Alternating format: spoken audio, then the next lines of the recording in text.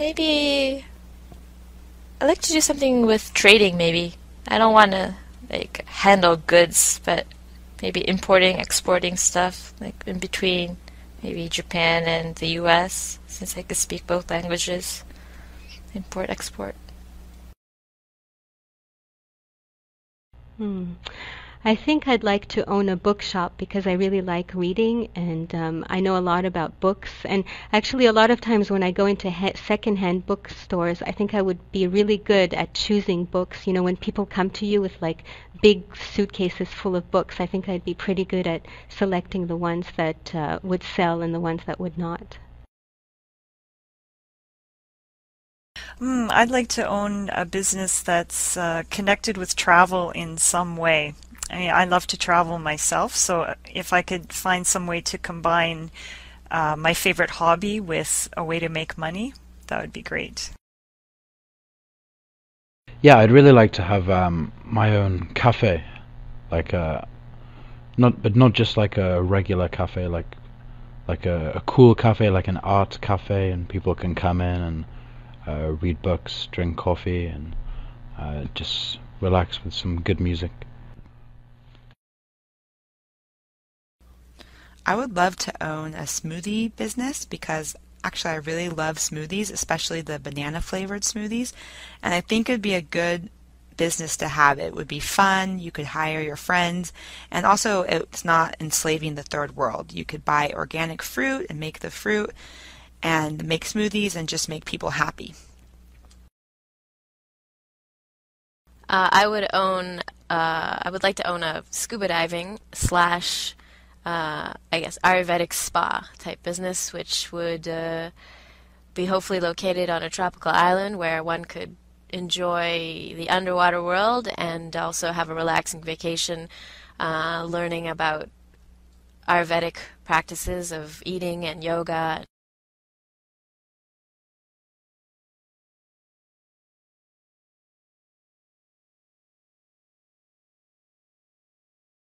Hmm. Yes, I have actually. It was just shortly after I got my driver's license. I was driving in a parking lot and I was going through a small intersection. And I looked to my left and there was a car coming towards me, and it was actually going a lot faster than I thought. So it basically slammed right into my car. Thankfully, neither myself nor my sister were injured. Yeah, I had an accident when I was 9 years old, a car accident. I stole the key from my mom and I drove this car.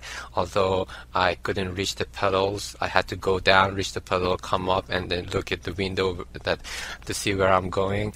And I hit the garage of one of my neighbors so hard that the door was fallen, and I was on the car was on the garage. And that was my accident. It was really scary because few minutes earlier, children were playing there, and their mom asked them to wear socks because they were going to party. And as soon as they entered the house, this accident was happened. So they were screaming. I was screaming. It was scary.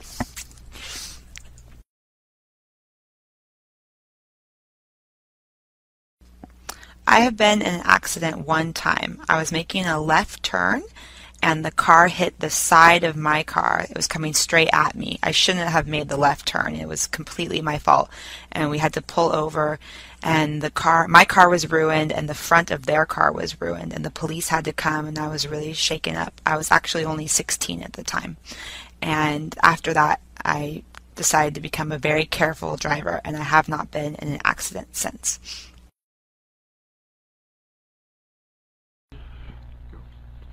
A serious accident. Okay.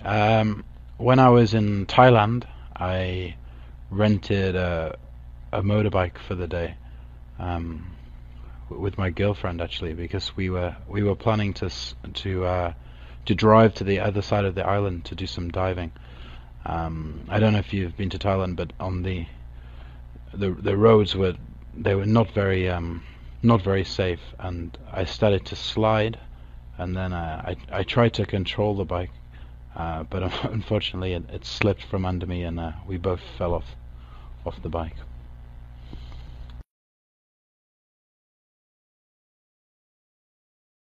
Yes, I have. When I was 16, I was riding my bicycle home from work, and somebody else pulled their bicycle in front of me, and I hit them and flew over their handlebars and broke my arm. Yes, actually, I have. It was a car accident, and it wasn't very serious, but it was supposedly my fault, although I tend to disagree. But I was pulling out into a busy street and didn't see that there were two lanes, and yeah, the car came up and hit me on the side. That was it. It was my fault. I had to pay.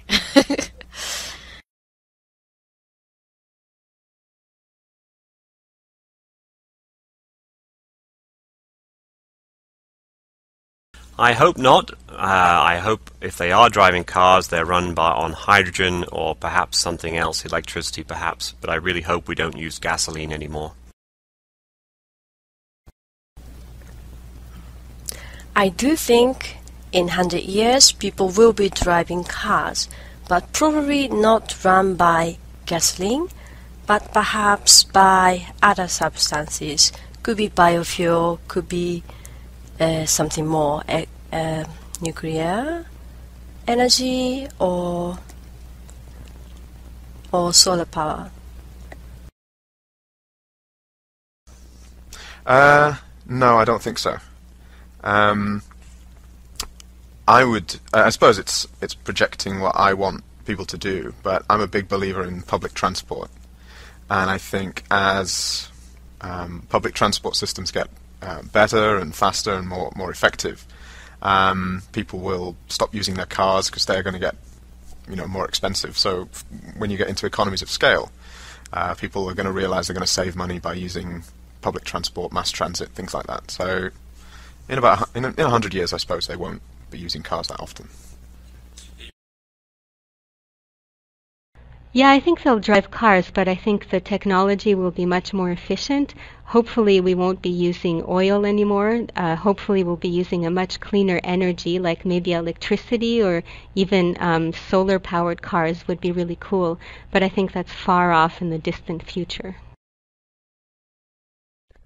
In 100 years, I don't think anybody will drive. I think we'll either be flying or we'll be riding on trains or boats. I don't think cars are going to last much longer. I think people will definitely drive cars in 100 years. I hope that the cars are more environmentally friendly. I do think that we're going to have a gas shortage and an oil shortage, and so therefore we're going to need to look for other methods to fuel the car, whether that be electricity or solar power or even vegetable oil. I don't know.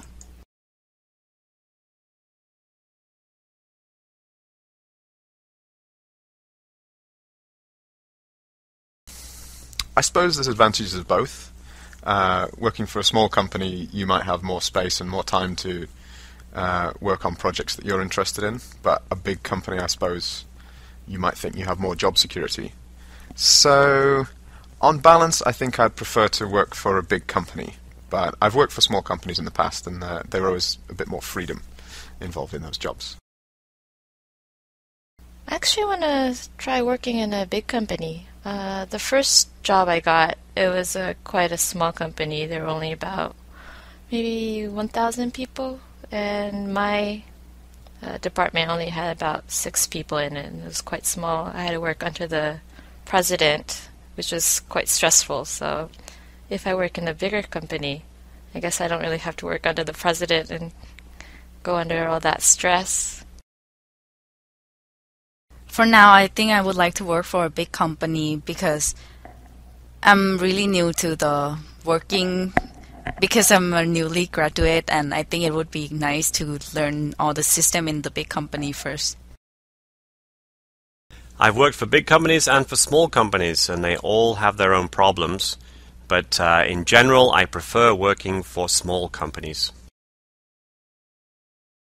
Well, I'd rather have my own business, to be honest, but if I had to choose between a big company and a small company, I think I'd prefer a small one. Because I think if you work for a big company, often you get lost in the shuffle and you you become just a number rather than a real person. So if I had to choose, I'd go with a small one.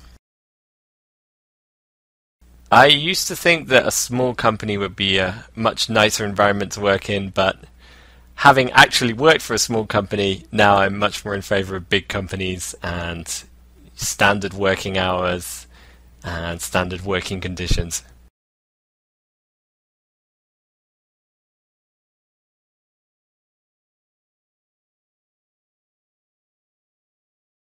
Definitely. Definitely think it should be free. I think, for one, depending on where you live, we all pay enough taxes that I think this is a privilege that would be enjoyed. And I also think if it were to be free, students would really think hard about what they want to do. And let's say if they couldn't figure it out at an early age, they could join at any point in time and it wouldn't be a stress. And everyone would have that freedom to be whatever they want. So, yeah. I don't think college education should be free because students might not put as much effort that they are doing now because they know it's free and they can do it anytime they want. I think college education should be free. If people want to study, they should be given the opportunity to learn regardless of how much money they have. So I think it would be a good system if students can fly and register without paying the fees.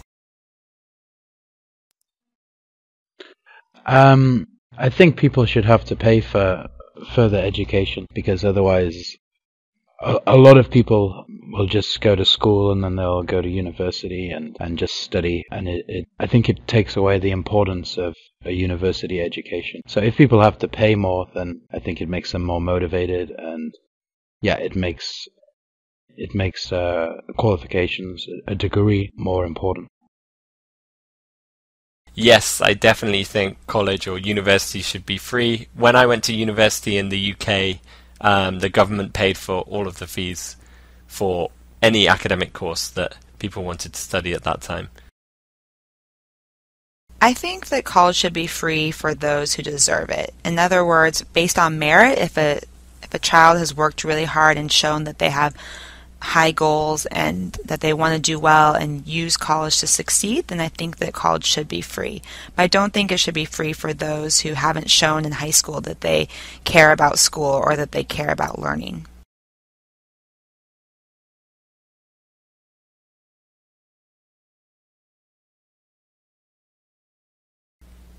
I like rugby. I like watching rugby. There's a lot of actions. There are a lot of nice-looking guys, nice movements. Also, the pace of the game goes fast, so a lot of scoring, and yeah, I enjoy it. Well, I was born and raised in England, so I enjoy English sports, cricket and soccer. I played rugby when I was young. But I also like things like snooker as well. If I'm going to play any sport at all, it's probably going to be something like snooker. I love playing rugby. I can't do it very often, and usually when I do it, I end up hurt for a week. But it's a good kind of pain, and I like team games very much. So rugby's a good game to play for that. I love to play tennis. I think it's a really fun sport, but I actually don't like to watch it. I think it's pretty boring to watch. And I love to watch basketball. I think it's so cool to watch the ball go back and forth. It's very fast paced. And I love watching the players dunk, but I hate to play basketball because I have really bad motor reflexes and I can't dunk. I'm not a big sports fan. I have to say I don't really enjoy team sports or organized sports, but for myself I enjoy swimming, especially in the ocean, and something I can do by myself like yoga. What sports do I like to play? Well, in terms of exercising, I like to cycle. I'm not so keen on competitive sports anymore, though I used to play soccer, football quite a lot. In terms of watching sports, I really like watching football, soccer.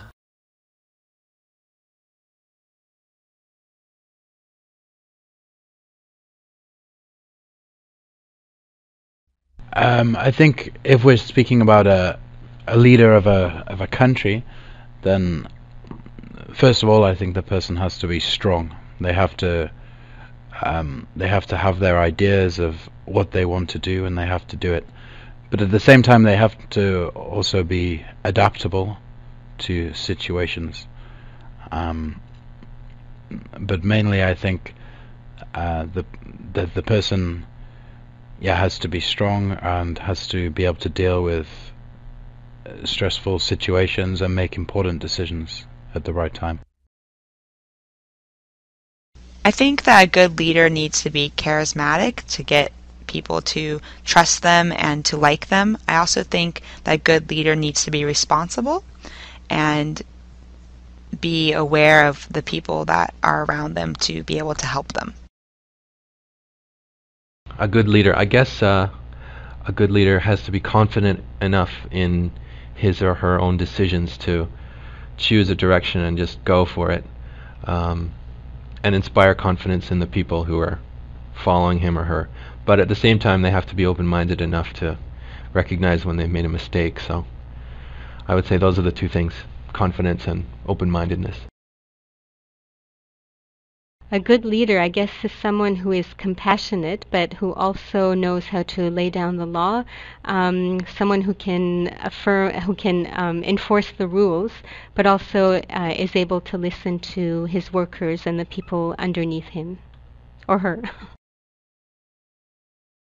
I think a good leader needs to be firm, decisive, but also willing to listen to the opinions and ideas of the people who work beneath him or her.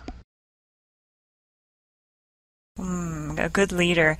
Well, I mean, number one, I would say would be compassion and understanding for the people that you're leading, but also having charisma and self-confidence is really important.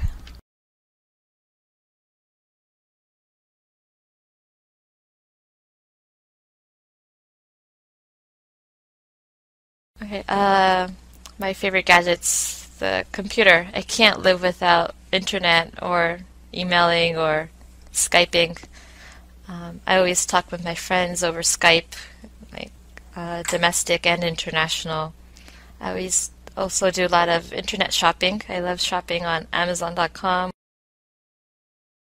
My favorite gadget is a cell phone.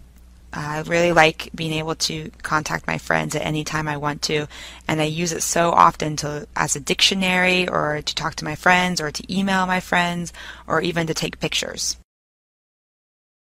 To tell you the truth, I'm not much of a gadget person. However, this little 8 gigabyte hard drive thing that I have here has really come in handy. It's thin and light and saves all my documents.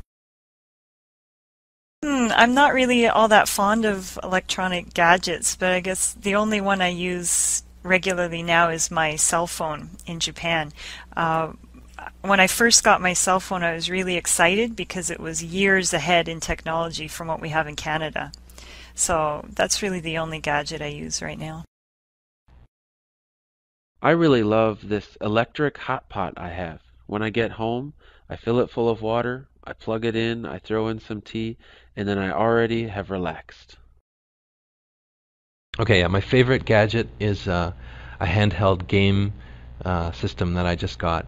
But I didn't buy it for the games, I bought it for the software you can get that turns it into an electronic dictionary. And it actually recognizes your handwriting, so you can write on the screen and look up words that way. It's really fun.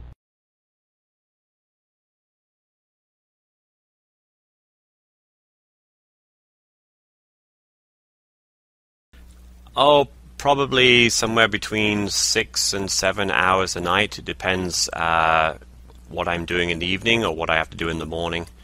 But I usually go to bed not too late, but I usually have to get up pretty early, so usually around 6 or 7 hours a night. I try to get 8 hours of sleep, but usually I only get 6 hours of sleep because I wake up probably every 2 or 3 hours because I grind my teeth and it wakes me up. I think probably I get about 6 or 7 hours sleep a night on average. Yeah, when I'm busy with stuff outside of work, like organizing concerts or just other stuff, I probably get less, maybe like 4 or 5. That depends. That depends on certain factors, but I'd say usually I get about 7 hours of sleep. But I'm a pretty light sleeper, so if my neighbors are being noisy or having a party, I usually don't get much sleep at all. I sleep 8 hours a night, and I think that's exactly the time that I can wake up in the morning and feel good about myself, not feeling sleepy, and I can work very efficiently the rest of my day. I try to get 8. Weekdays, maybe around 7. Weekends, maybe about 10 hours. I love sleeping. I love sleeping in. I love watching TV in bed.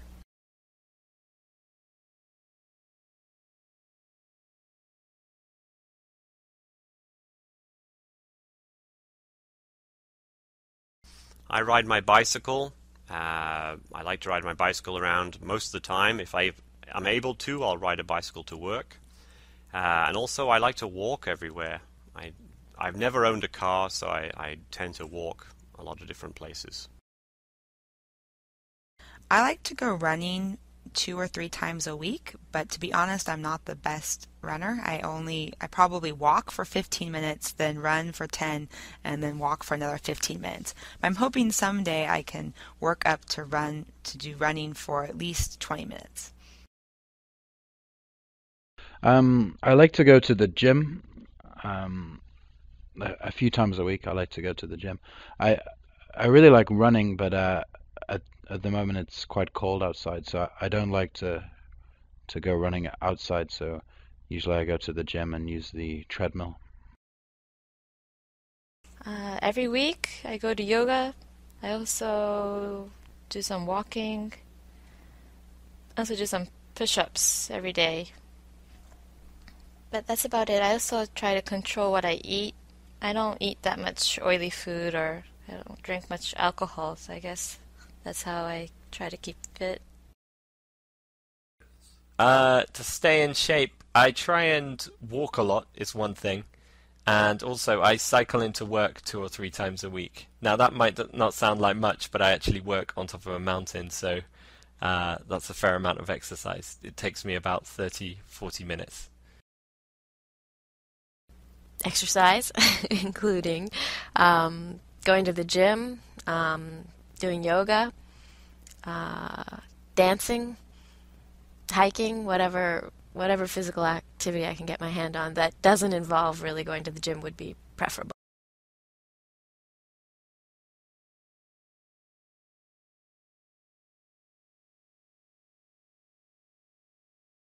Oh, definitely. I think healthcare should be free.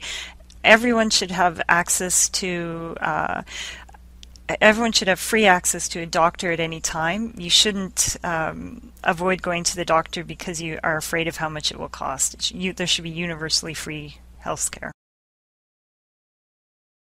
I'm British, and healthcare pretty much is free in the UK. It's what I've grown up with, and it's somehow inbuilt into me that I think healthcare should be free for everyone. Yes, I definitely think healthcare should be free. I'm from Canada, and we do pay high taxes, but this allows us also to be able to enter into a hospital and not pay for what's wrong with you. And the services are not bad. You might have to wait a little while, but anyone can come in and get treated. So I think that's a good. I definitely think healthcare should be free. I think it's a really big tragedy right now that a lot of nations don't have free healthcare for children and for people in general. I think it's really sad when one child is able to have their disease treated but another child has to suffer. Yes, I believe healthcare should be free. It's one of the things that everyone needs. So I think if you pay into a system and if you're part of a society, then one of the things that the society should give back to you is healthcare. If you want fantastic top-of-the-range coverage, then you should have to pay for that. But basic healthcare should be free. I don't think it should be free. I think we should pay a certain amount of money, because if it's for free, I think the quality of our health insurance is going to, go down. So I don't think it should be like that high, like in the States where nobody actually can buy the health insurance. So I think actually Japan has quite a good system.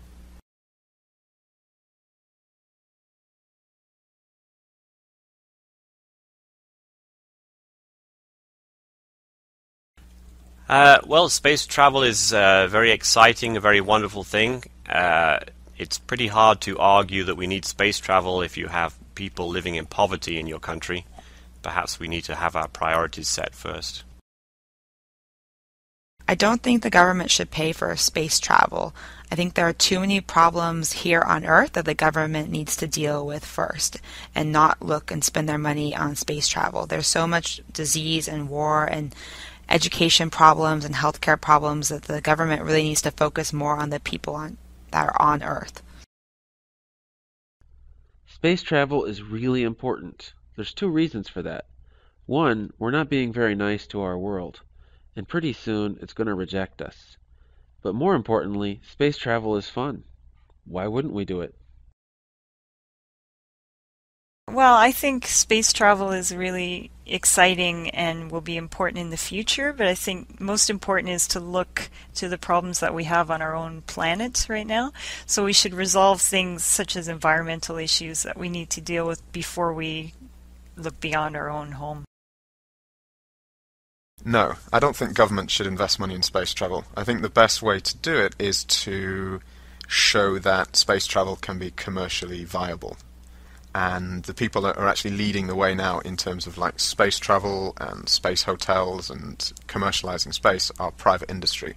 So I think that the government should provide support for that and allow them to get some kind of commercial protection on that.